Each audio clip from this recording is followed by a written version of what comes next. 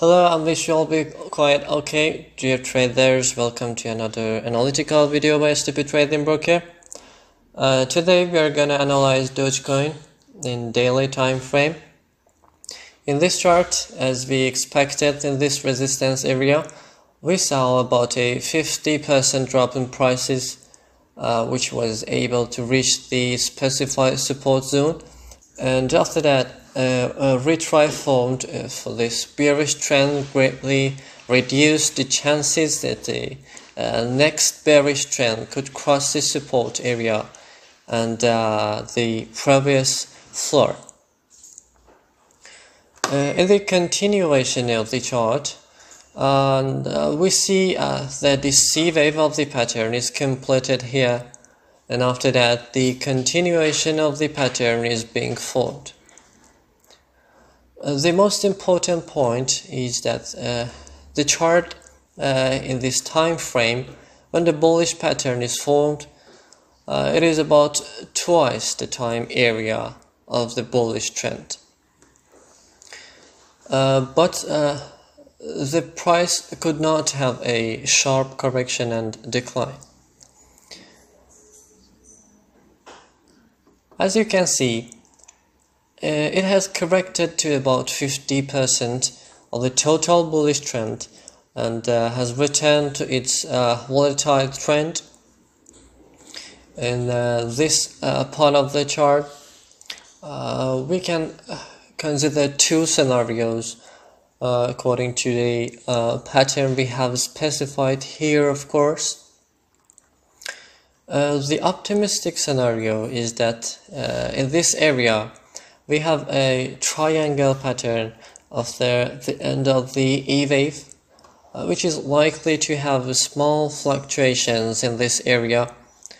After the end of E wave, with the confirmation that for the E wave pattern in this low time frame, which is formed in the E wave itself, we expect the bullish trend to take shape in the chart, and after crossing the resistance trend line, the most important area for which we can consider this level is 78%. After that, confirmation is issued to continue the upward trend in the long run, but in the pessimistic scenario, we can have a sharp correction in the process that has formed in this area of the chart.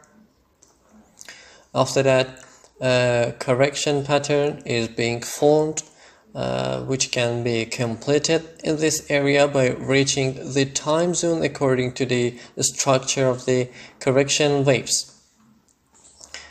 We expect that after the end of this wave, either the bearish trend will start in this same area, or it will reach the red resistance zone that we specified, as you see, and then continue the correction process in the chart.